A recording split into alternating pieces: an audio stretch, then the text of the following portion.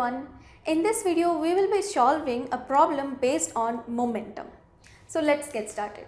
Here is the problem which reads, a man throws a ball weighing 500 grams vertically upwards with a speed of 10 meters per second. And we need to calculate what is the momentum, the initial momentum of the ball. And the second thing that we need to do is what would be its momentum at the highest point of flight. So first thing that we will do in solving this problem is that we will list out whatever information is given to us by the question.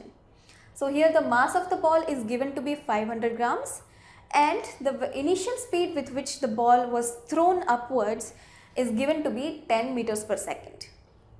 Now the next step is that we need to check whether all these quantities that the question has given to us are in SI units or not. So first of all we'll check the mass of the object. Now here we see that the mass is given in terms of grams, which is not the SI unit of mass, but the SI unit of mass is kilograms or kg. So first of all we need to convert the physical quantities which are not given in SI units to SI units, and only then we can proceed to solve the problem. So let us convert this mass which is not in SI to SI units first of all. So here we know the relationship between gram and kilogram. So 1 gram is equals to 1 by 1000 kilograms.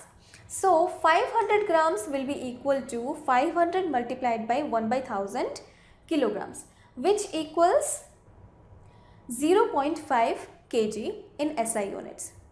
Now that we have converted this physical quantity, that is the mass of an object, to SI units, we can proceed to solve this problem. So the first thing that we need to calculate here is the initial momentum of the body. The initial momentum in the sense the momentum that the ball possesses when it was thrown from the ground. Now we know that the initial momentum of the ball is given by the formula, which is mass into velocity of that ball at that particular instant. So here the mass is given to us, which is 0.5 kg after conversion to SI, and the velocity we already have, which is 10 meters per second. Now when we put these values here, we get 0.5 multiplied by 10, which is 5 kg meters per second.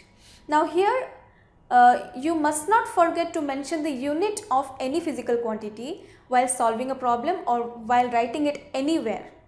So here the unit of momentum is kg meters per second. So I have put the unit here. Without the unit, a physical quantity has no meaning at all. So it is of much importance that you put the units wherever required. Now this is the initial momentum with which the ball was thrown vertically upwards. So the second thing that we need to calculate is what would be its momentum at the highest point of its flight. So let's calculate that. Now whenever an object is thrown upwards, it reaches a particular height and then it falls back to the ground. Now at the particular height where it has reached, the maximum height where it has reached, at that point the velocity of the object becomes 0. It comes to rest at that point for a while and then it falls back to the ground. So at the highest point of flight of a body, the body has a velocity which is 0. So here the velocity of the ball at the highest point of flight will be 0 meters per second, and the mass of the ball still remains the same, that is 0.5 kg. So here the momentum of the body will be 0.5 multiplied by 0, that is the mass multiplied by the velocity of the body. So this is found to be 0 since the body has come to rest at the topmost point. We know that the momentum of a body at rest is 0, and that's the reason why we got the answer also to be 0.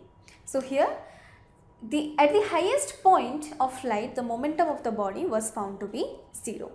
Now this solves the whole problem, and I hope the solution was understandable to you.